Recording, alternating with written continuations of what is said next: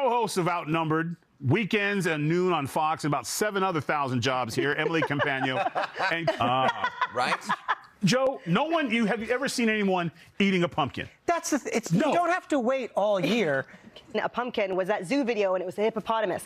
I agree with you guys. As a white woman, however, I never drink those things. They're beautiful to smell. They're awesome to think about. But in reality, I have my drip coffee that I have every day. And really amazing. I was on a sugar high probably for about 23 hours. But for coffee, I don't agree with this. Is a step in the right direction, and it sends a good message. But I think it's sort of futile. And I'm the first person to be anti-regulation. But, you know, similar to the wine sites where you just click a different age, kids will always find a way to get around it. I think it will, however, deter a group of kids that will sort of be obedient if members would have, and it was to deter and prevent them from coming in. So when they saw the little wings on my back, they were like, oh, that's fine. The point is discretion. The point is, I remember in 2019 when he filmed a video of himself that said, in sort of retrospect, I have acted inappropriately with women. I will do better. I understand there's now boundaries, something that I haven't observed for the last 50 years in office. Cut to that.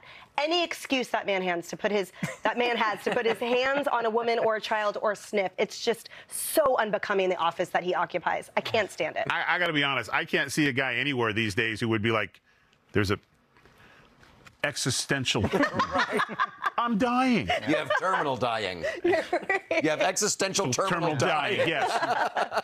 Your dying's gonna thoughts. I mean, could you imagine only having to work 2 days a week? I'd love it. But as a comedian, that's kind of what Nothing like that in-person energy, and that's why I think it's position dependent. And I totally agree with, I mean, I'm sure I'm dating myself and sounding how old I am, but how does that happen over a computer screen? Like 1 minute together, to me, is worth more than 2 hours over emails or the like. Obviously, some positions, sure, stay at home in your pajamas, but I don't understand those generations that live like that. You can't tell jokes with a 3-second delay on